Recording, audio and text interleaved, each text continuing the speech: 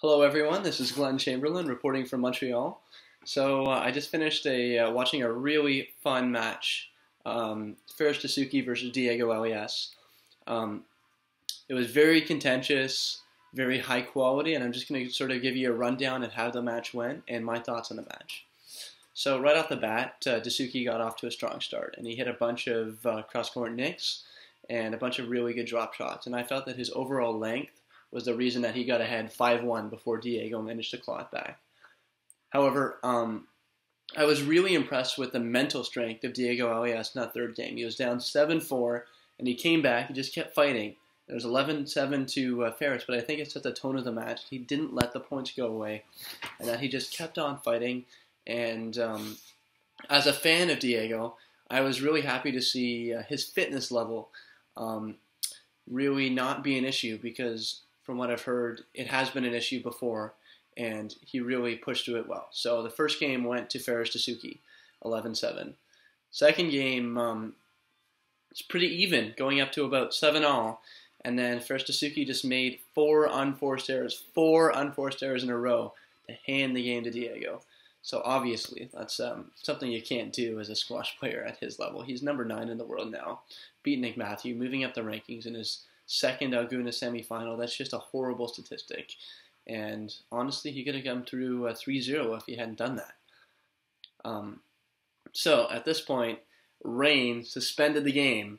They had to go to traditional courts at the new Laguna facility, not too far away, which is, it's a shame. Like, I know Squash TV is a small organization, but I really wish they had accounted for the rain, maybe put like get a threshold going so they can keep playing even when it is raining. Because I know as a fan, seeing a match played out on a traditional court really isn't up to the same level as seeing it on the glass court. I think like the cameras being there just makes it so much higher quality. So that was a shame. So I watched the next two games on traditional court. Oof. Oh, that got a little feisty on there. I think mostly Dessouky's fault. I'll be honest, I'm not a fan of his court craft, his sportsmanship. He has been getting better, but I feel like this game he just took a huge step in the wrong direction. He started blocking a lot. It's really obvious, and I think John Mazzarella did a fairly good job of calling him on his shit and getting him to try and open things up, but it really messed with Diego. You know, he's a young player. He just turned 20, and I think that he didn't really show good mental strength in dealing with that. And of course, there was a very hostile crowd, too. The crowd was really booing. Like, they were booing Diego Elias after every point, almost, in the fourth game. And, as a young player, it's something that you have to learn how to deal with, and I don't think he did very well. So, Ferris Dessouky ended up winning that game 3-1. So, he took the match. And at the end, it got incredibly contentious.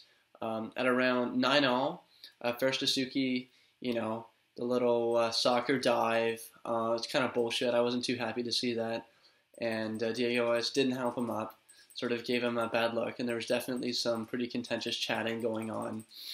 And, okay, so, obviously Diego Elias should have helped him up.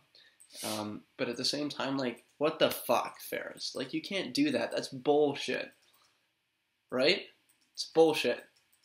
And I'm not happy to see that. I love your game, dude. I love your game. I would cut off my left arm to play like that. But you can't do that, man. It's not okay.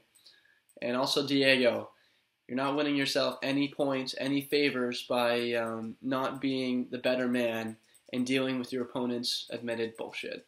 So that's sort of my message to you, and as a fan, I hope you guys are both playing great squash and continue to play great squash, because this couch in Montreal is a great place to watch squash, and I hope to do some more videos for you guys.